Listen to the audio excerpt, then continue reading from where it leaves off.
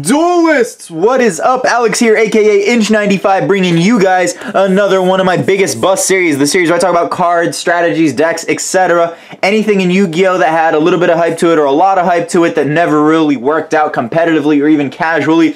Today I have an individual card here today that I'm going to talk about. It's a card that I've talked about in card reviews in the past. It's actually when it came out, and the card never lived up to that hype. I thought it was going to be a card that was going to see a ton of play in the future Yu-Gi-Oh! I actually thought it was eventually going to end up being a card that was potentially banned just because it had that floodgate potential for players that were already ahead, especially in a simplified game state. I'm here to talk about this card today. It's a very cool card, but first I got to drop some shoutouts to the 510 area code Dubs. Going back to the finals, just watched the Warriors game.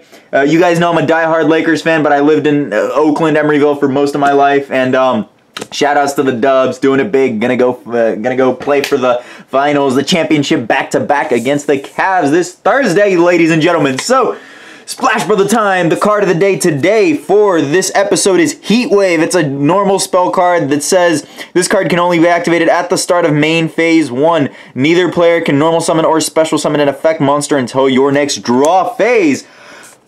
Very, very straightforward, very simple effect. It's really just a cold wave during the main phase 1. You have to play it just like cold wave at the start of your main phase 1, and it basically prevents any player from summoning whether it be normal or special summoning any effect monster in the game. Now, obviously, over the course of competitive Yu-Gi-Oh, we've had competitive cards that were vanillas, or cards being competitive play that will happen to be vanillas. You know, everything from like the Draco stuff to Sabersaurus Caboozles to a lot of other vanillas in Yu-Gi-Oh that were played. But the reality is, they're not a big part of Yu-Gi-Oh, at least competitively. A lot of, most of the stuff, if you look at the current meta, Cosmos and Monarchs and BA and PK and all these other decks, pretty much everything is just an effect monster for like 99% of the competitive monsters out there.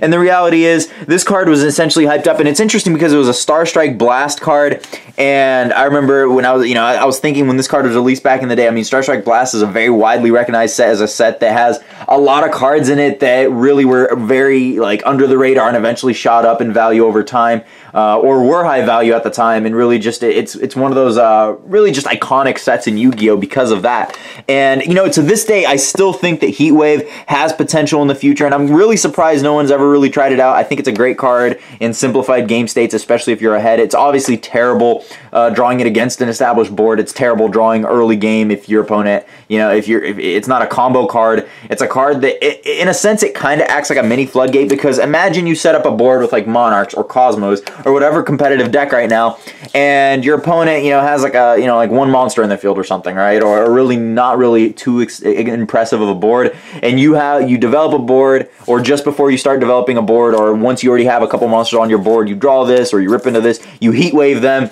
you run over, whatever board that they have, and next turn they can't really establish a board. And the reality of that is this card still has that blowout potential, and I still think that this card has a lot of potential, but it was definitely one of those cards that to this day was hyped up. I wouldn't say too much. It definitely had a little bit of hype behind it, but it was a huge bust in my opinion, and it's a card that that still will remain in my under-the-radar cards. It's a card that can always resurface. It's a rare. I mean, I don't think this card has actually ever been reprinted. It's kind of bizarre that when you think about it, because Cold Wave was, Cold Wave's banned for a reason. It shuts down basically 3 game mechanics. You can't activate spells, you can't activate traps, you can't set traps and or spells, obviously, and that essentially breaks down like 3 or 4 game mechanics. While Heat Wave, it really does the same thing for monsters, and it's kind of weird because the game is kind of gravitated away from traps and whatnot. So theoretically, like, this card should be better if monsters and combo pieces are much more prevalent, but the reality is it's not, and I find that kind of interesting, but nonetheless, we'll see how this card develops. Again, in my opinion, still one of the biggest busts, one of the cards that, I was stocking up on a bunch of these in the past. I thought it was going to be one of those rares that really shot up to like $10, $15 if it was never reprinted.